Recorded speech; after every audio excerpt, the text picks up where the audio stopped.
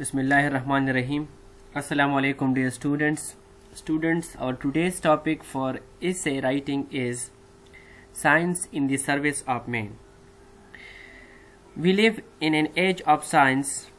Science has entered in every field of our life. It has added many comforts to our life. The impossibilities of the past have been made possible. New miracles are happening every day. It has given man a new sense of confidence and power. Man has conquered the forces of nature.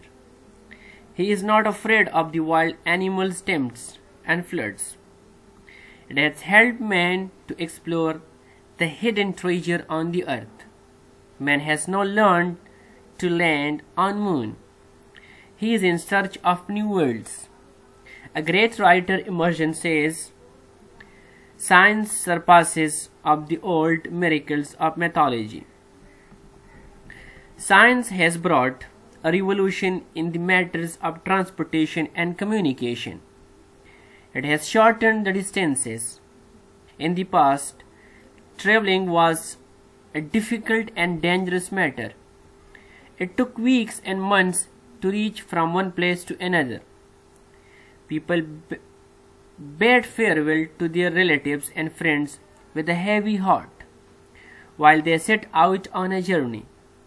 Now, the days have gone. We can now travel from one part of the world to the other in a few hours. There are rocket planes that travel at the speed of 7 or 800 miles per hour. They travel faster than sound. Telephone, wireless, radio, computer, internet and television are the wonderful inventions of science. They connect us with the world within a twinkling of an eye. The radio and TV are the most powerful means of information and education for us. They make a record of everything, features and educational programs, enlighten and delight our minds. Its influence on men, women and children stand undefeated. The telephone and telegraph have linked one part of the world to the other. Messages are flashed. Direct conversation can be carried on. Wireless has brought the countries close together. The world has shrunk in size. It is no doubt a great service of science. Electricity is perhaps the most wonderful invention of science. It is used as a source of light, heat and power.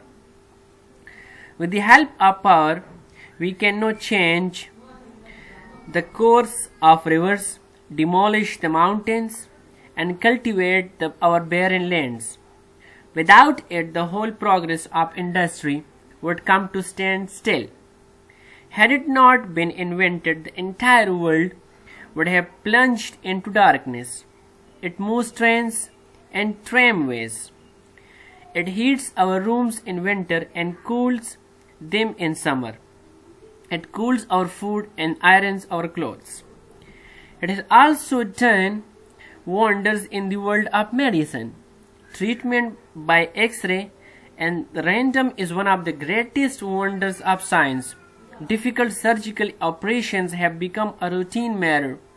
Vaccination has made smallpox a thing of the past. Many other diseases like cholera, plague, and TB have been fully controlled. Purine has finished malaria. It has also made our social life easy and comfortable. It has given us many ways of recreation. The cinema, radio and television have made us cheerful and comfortable. Science has made us open-minded and rational. We analyze everything before we believe it. We don't have faith in goose and spirit. Nowadays, science has made us practical-minded. So it is the end of this essay. If you have any new things in your minds, you can add it. Thank you.